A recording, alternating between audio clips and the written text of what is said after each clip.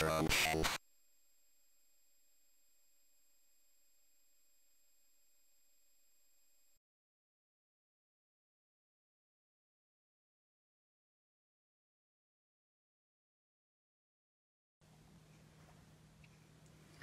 time for another Retro Shelf video. Today we have Bil Herd, Back into the Storm, a design engineer's story of Commodore computers in the 1980s, co-written with Margaret G Morabito, and on the cover we have the Commodore 116, the Commodore C16, the Commodore C128, the Plus 4 and the C128D.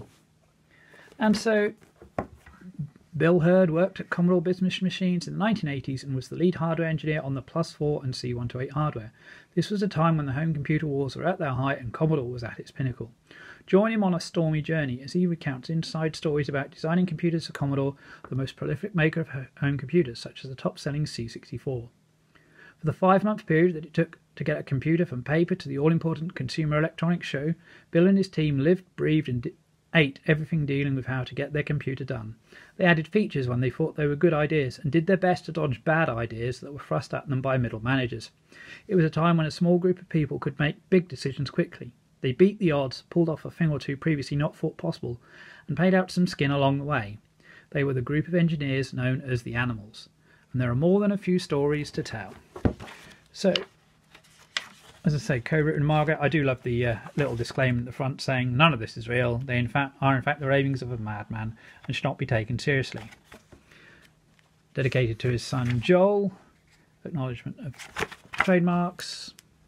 A preface from the author. And so he tells the story in his own way, going through how various things, introduction, talking about who he is, getting started. He thought he blew his interview,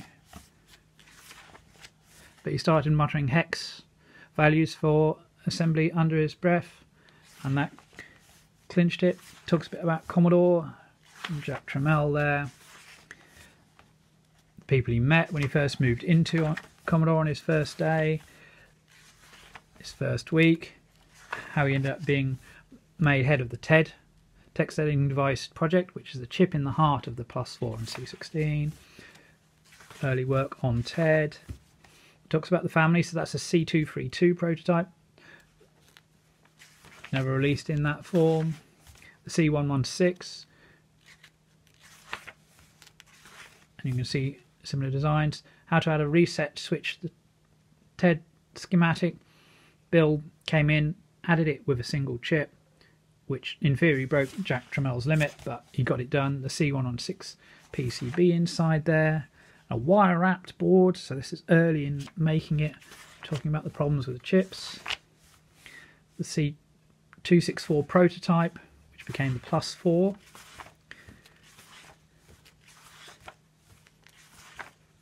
How he hired Dave Haney, talking about West Chester, Bil Herd and Judy Braddock, Andy Finkel, Hetty Davis, Karen Shepner from Commodore there. About a trip to Japan and how things were different over there. Fixing things. There's an Easter egg hidden on the Plus 4 with the names of the team. It's a simple SYS command. Talking about getting back. Talking about TED Alpha. And the Winter CES, Consumer Electronics Show, is where major machines were launched. The Commodore 64 was launched, obviously, in January 1982. And they're talking about a booth and getting checked into a hotel, making sure things were working during the demonstration, and how one software developer, she was unhappy that the Plus 4 and the C16 would not be compatible with the Commodore 64 hardware. And that was a key issue for Bil.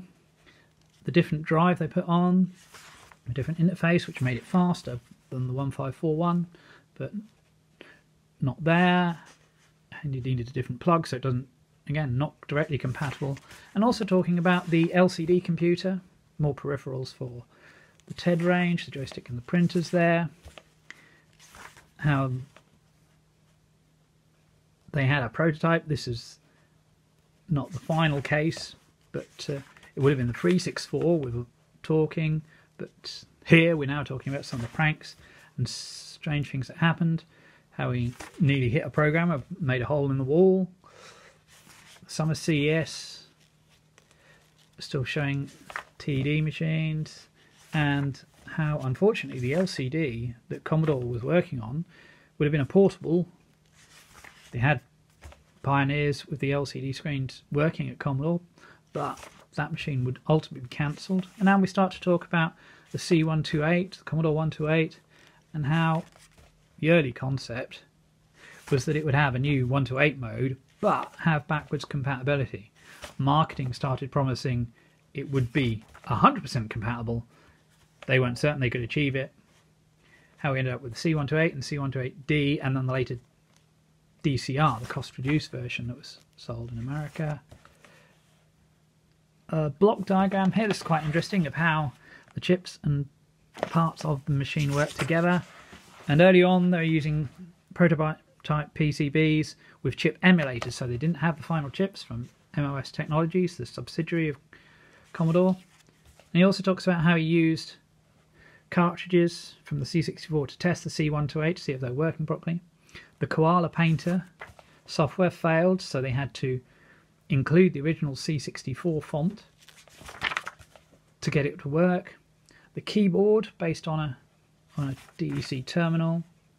Prototype of the 157 disk drive with its new burst serial to go faster. How he made a small change to the chip and positioned it at an unusual angle. Talking about the various chips that were needed to make the C128 work. How he made a mistake and took an existing chip. Then, of course, there comes the Z80 and the CPM mode included in the C128. It wasn't working when they put the C64 CPM cartridge in, so they said, well, why not put the Z80 chip inside? And so when it first starts up,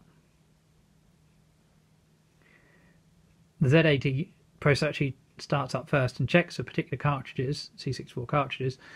If that's not working, then they transfers to the other processor, the main, the 8510.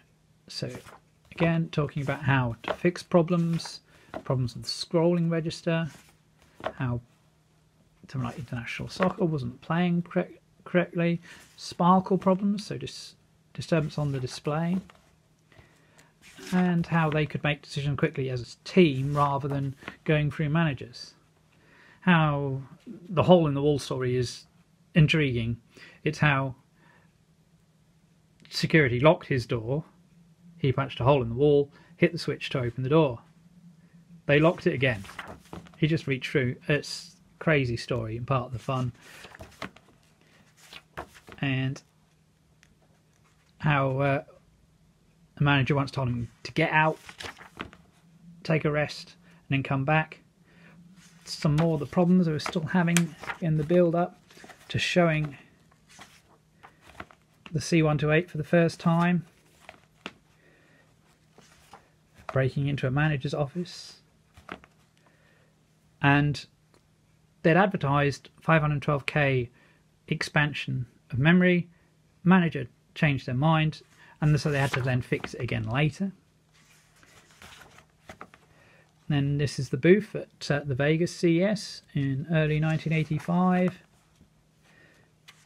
How they kept things running during the demonstration. How there was even a flaw with the CPM, and because of the change in the font and the change in the chip, the programmer had to change something directly at the show by physically changing bytes on the disc, which is incredible. Talking about other booths at the show and how he was tuning power supplies as they need it. And also interesting story in that as well about how they included a fuse that the user could change for the first time. And then in finishing the Commodore 128, how they got things ready, how they got it through FCC testing, how things were going wrong. And again, we have the Easter egg, SOS 32800, 123, 45, 6 on the Commodore 128, and it gives you the name of the software and the hardware, people involved, and it says link arms, don't make them, which is Lovely sentiment. And a wire they needed to do to fix something. And as he says, it was the last 8-bit computer. What didn't happen? Talking about the LCD. Again there. On a lighter note, some strange things that happened. How a manager didn't understand how important the Amiga Genlock was.